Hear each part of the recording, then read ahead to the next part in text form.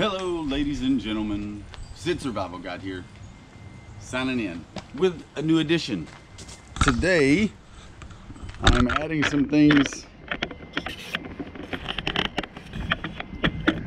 to the Mountaineer, and what I'm hoping it's going to lead to is a more comfortable position.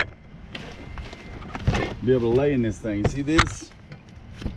This is a freebie. Oh snap.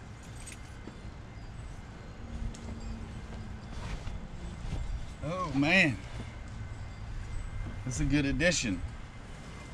And as you can tell, we got the few things that we might need if we wanted to stay in here. Beef stroganoff.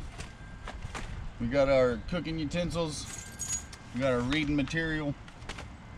It's a pretty good upgrade. The only thing I've got to figure out is how to make it where I'm laying even. 'Cause this ain't too bad.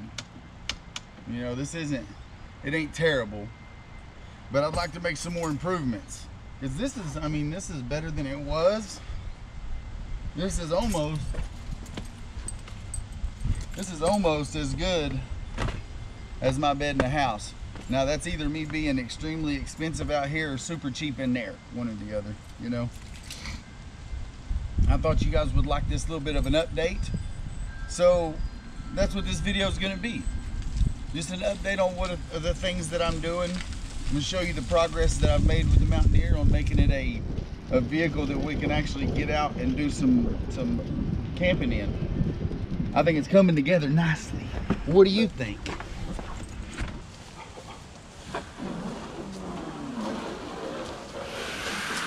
And as you guys know, I've already sanded old Coleman here. This is a chum bucket. We're gonna get the name put on it after we paint it. Been looking into my options on painting this thing. If you guys got any recommendations on what I should use on a Coleman 15.5-foot canoe, make sure to let me know.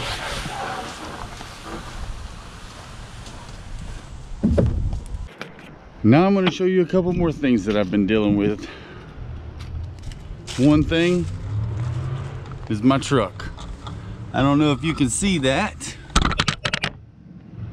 but we have a broke truck.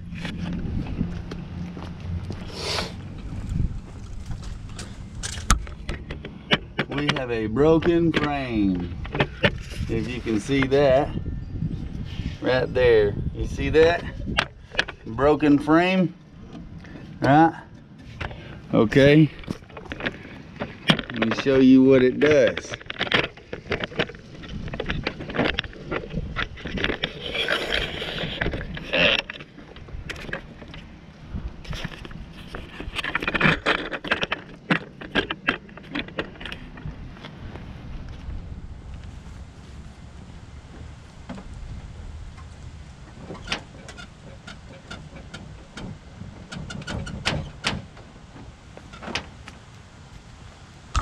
It's not supposed to be like that. So we've had our hands full with a few things, including taking stock of the food that we have, and I'll show you this right here. And of course the paddle that's in that same video, I had to repair it because it split. I left it out in the weather, and the beautiful weather is coming.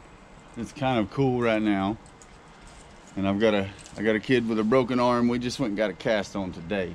I do plan on doing a lot of other things though once we get past this little spell, and hopefully you guys have enjoyed just a little look into what I've been doing this week and over the past couple weeks, and the problems I'm trying to figure out.